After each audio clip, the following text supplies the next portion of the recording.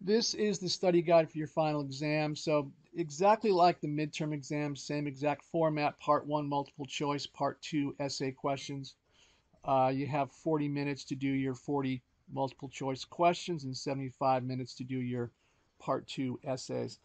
So like I said, like the midterm, I've taken the key terms that are at the end of your book, each chapter, I should say.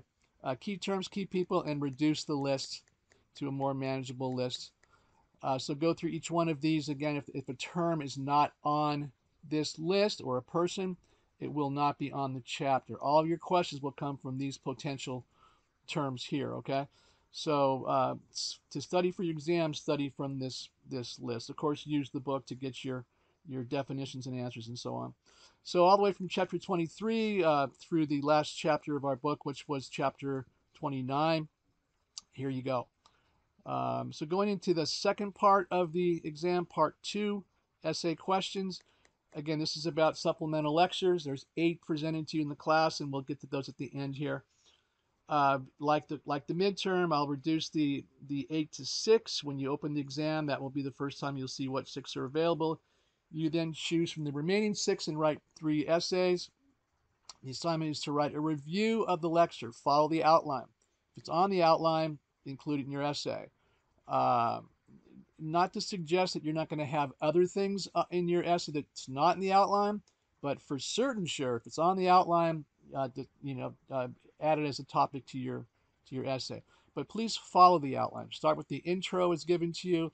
Describe the main points. Always end with the relevance. Don't put the relevance first and the main points last. Follow the outline. Okay. Should be 3 parts to your essay. A brief introduction is given to you in the supplemental lecture. Describe the main points of each subject is given to you in the lecture. State the relevance also is given to you in the lecture.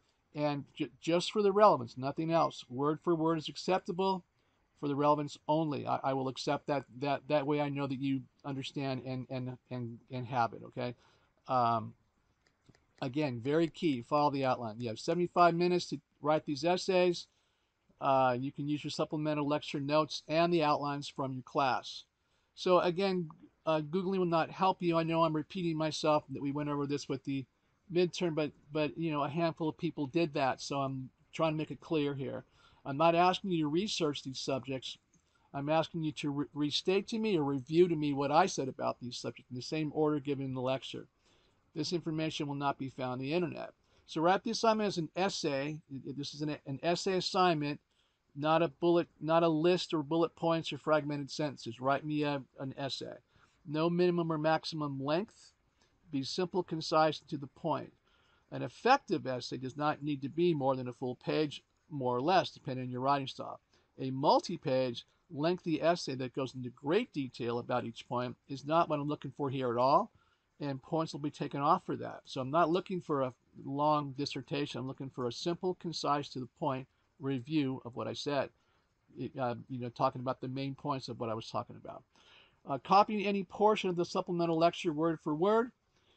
This can be done with voice recordings and we have the technology to do that, and I get people doing that. Please don't do that. I don't want you to tell me right back to me what I said. That will result in a large reduction of points. That's plagiarism. Okay, that's using somebody else's work and calling it your own. Okay, so here's our list of the 8 lectures that we did in class. So again, 2 will be removed from the final list and not available to write about. You will not see the final list until you open the exam. So there you go. Right there is the final list. Number 9. So 1 through 8 were on the midterm. Number 9, the American Colonization Society. Number 10, Let There Be Light. Number 11, Is There a Silver Lining? Number 12, the assassination of Archduke Ferdinand. Number 13, the Bolshevik Revolution.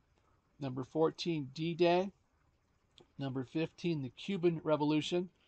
And number 16, the HIV/AIDS epidemic. Okay. Okay, so go over this and study from this. If you have any questions or issues, let me know. I will be available for the Zoom session on Wednesday, our last week. So please take advantage of that. I post that link in the morning. Take advantage of that and come talk to me. Thank you.